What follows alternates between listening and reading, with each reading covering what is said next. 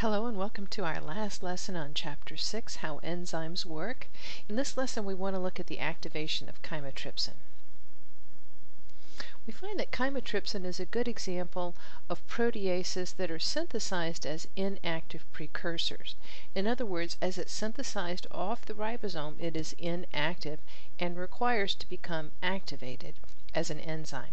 These are called zymogens because they can be generated as active enzymes. In other words, they're activated only when and where they're needed. Some activate themselves. This is referred to as autoactivation, in which case the active form of the enzyme converts an inactive to an active form. Let's see how that works in the case of chymotrypsin. As it's synthesized from the ribosome, it's chymotrypsinogen. This is the zymogen form, and as you can see at the top of the screen here, it contains 245 amino acid residues. The first event to occur is hydrolysis by trypsin. That breaks the peptide bond between residues 15 and 16, those are arginine and isoleucine residues, and that converts inactive chymotrypsinogen to active pi-chymotrypsin. At this point then, chymotrypsin takes over the activation and auto-activates itself. In the first step, it's going to clip out a 2 amino acid dipeptide, serine and arginine, residues 14 and 15, and that converts it from pi to delta chymotrypsin. Note that both of these are active forms. In the final step, chymotrypsin does one more cut, and that's pictured in lime green here. It's going to cut out the dipeptide threonine asparagine, and those are residues 147 and 148. And here we have the final form, alpha chymotrypsin. Note that chymotrypsinogen is the inactive form, and pi, delta, and alpha are all active forms.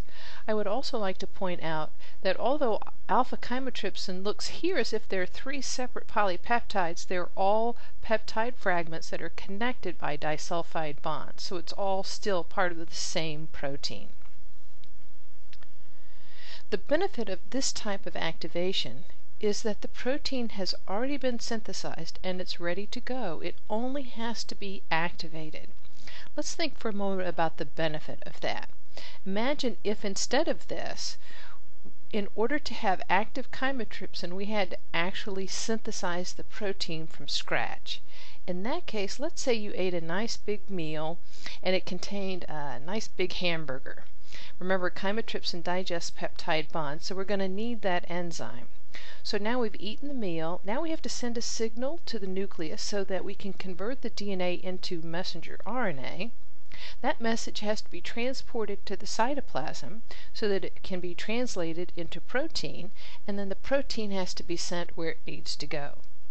Well, by now that hamburger's been sitting in the bottom of your stomach, and now you have indigestion because you had to wait to make the protein. So the benefit of having an inactive form of a protein or enzyme is that it's there when you need it. All you have to do is activate it. In this case, clip here, clip there.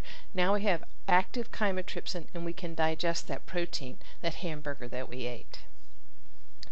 Another way that proteases are controlled is by protease inhibitors. A good example here is the enzyme trypsin in gold here, and there's a trypsin inhibitor in green. It resembles the substrate very closely, so it can bind to the active site, but there's no reaction. In other words, it blocks the activity of the enzyme, and so they're called protease inhibitors.